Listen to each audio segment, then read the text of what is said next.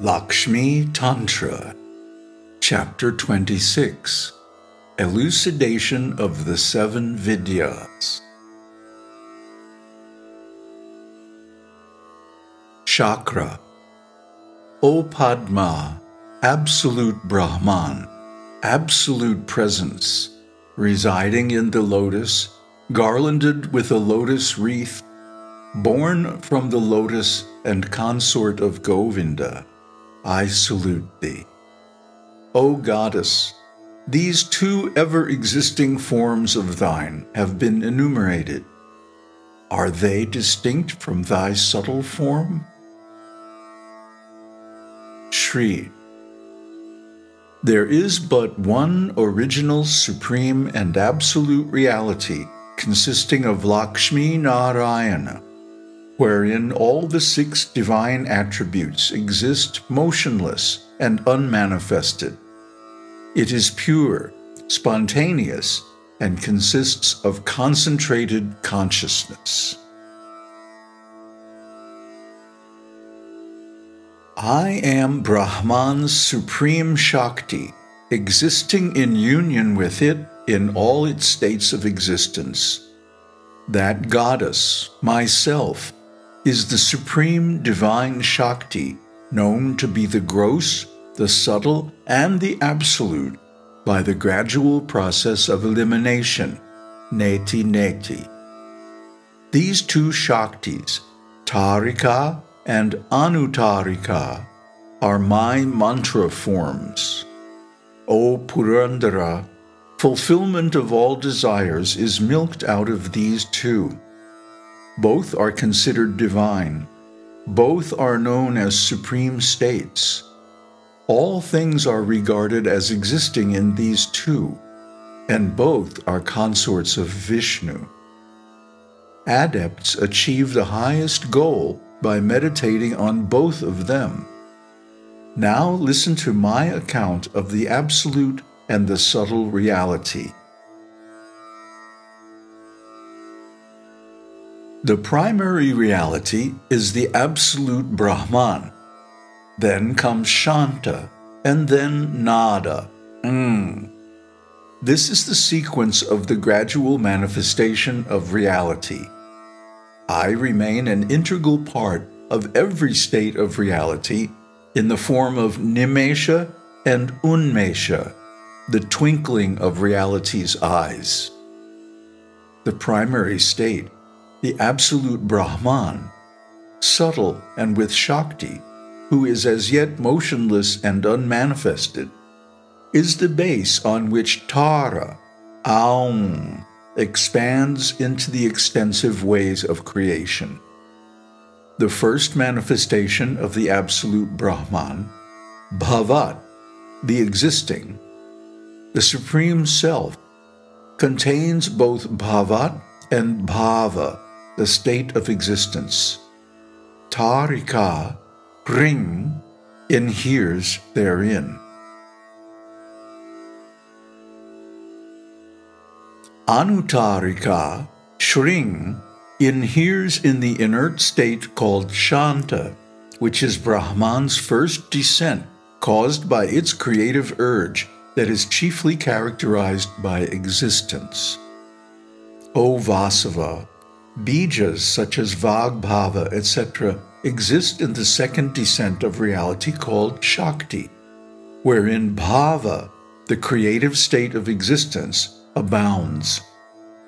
Thus I have explained to you the difference between Tara, Tārikā, and Anutārikā, which is based on the subtle wisdom that pervades them. Now listen to my description of Bījas, such as Vagbhava, etc. Take the letter called Aishwarya, I, and connect it with the letter called Trilokāishwaryāda. This bija, Aing, is the source of creation and is known as Vagbhava. Now listen to the description of the Śakti known as Kundalini, which contains the entire creation coiled in a concentrated form. and which is identical with Shabda Shakti, the power of sound. The letter E is Maya, the supreme Shakti, the pure Jagad Yoni, or womb of the creation. She is Shri, the wife of the inscrutable householder, God Viśṇu. With subtle vision, let the adept place the letter E before the letter E. Thus, the letter called Ishta, E, that brings about all desired objects, is established within the bija.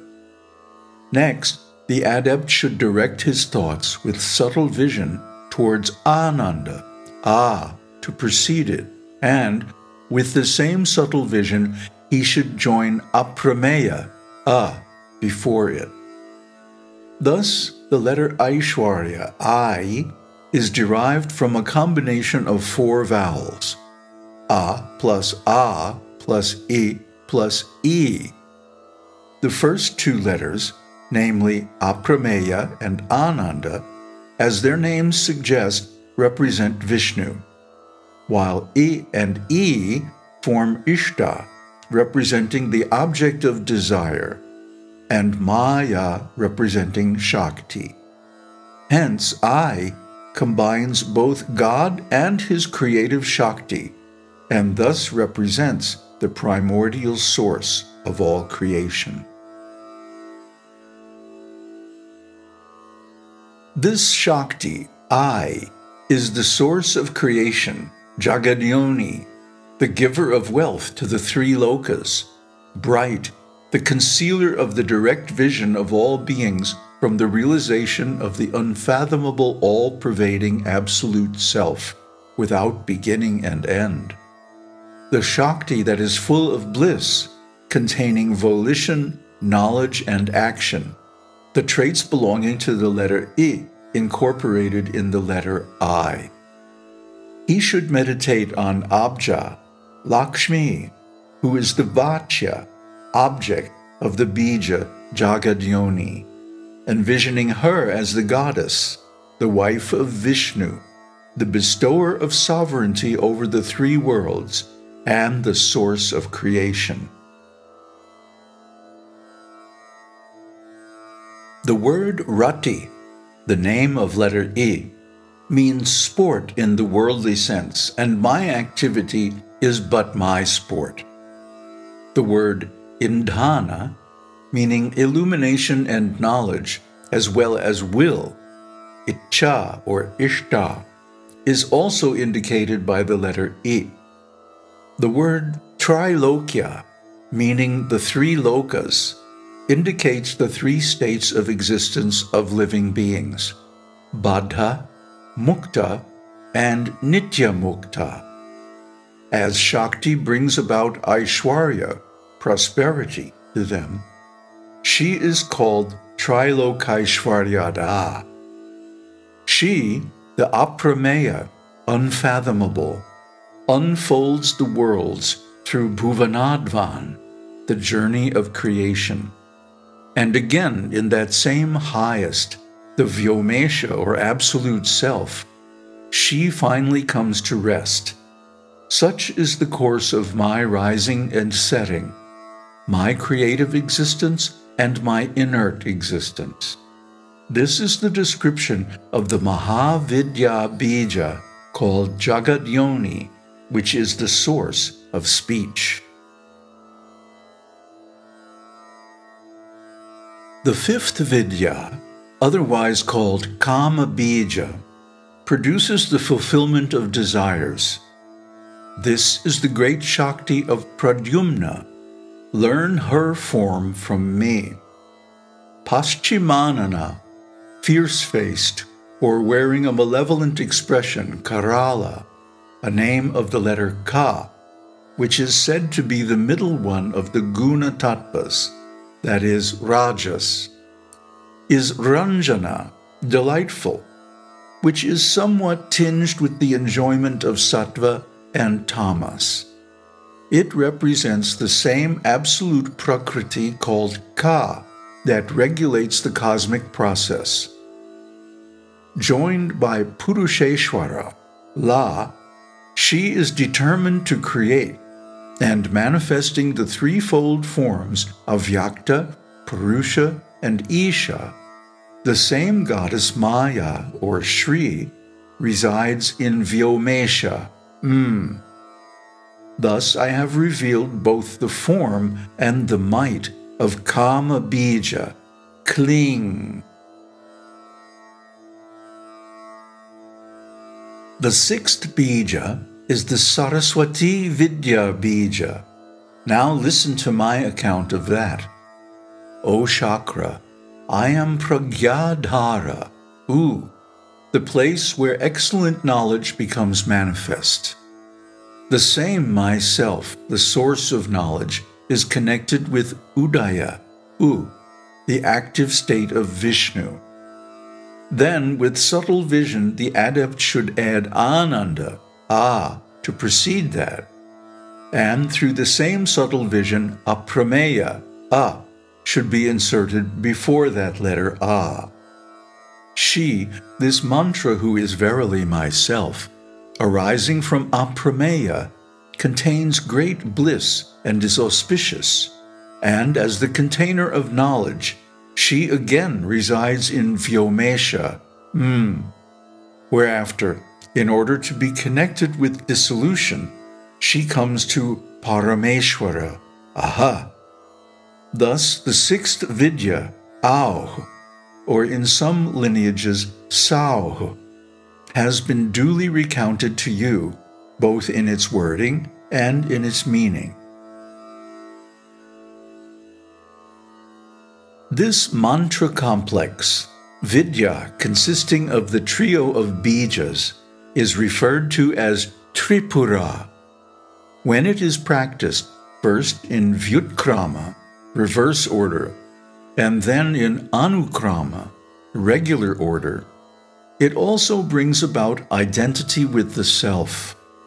This Vidya, when successfully practiced with japa and homa, by repetition of the mantras and fire ceremony, is said to fulfill all desires.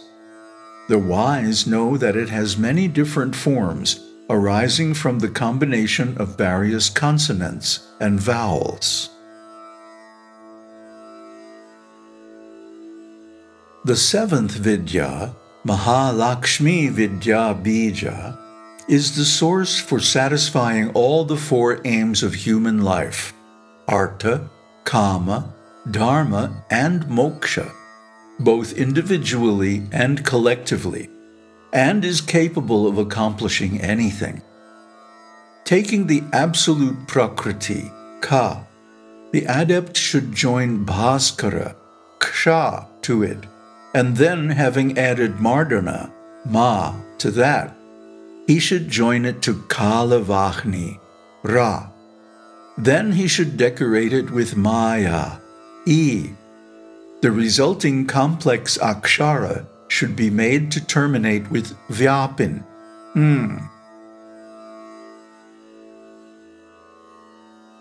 While performing japa with this bija, Kshmring, the adept should envision me as settled in Vyomesha, and engaged in the phase of creative activity through the brilliance of my own power, after having passed through the state of pradhan, or prakriti, and having manifest the three forms, avyakta, purusha, and isha, and having created all that exists.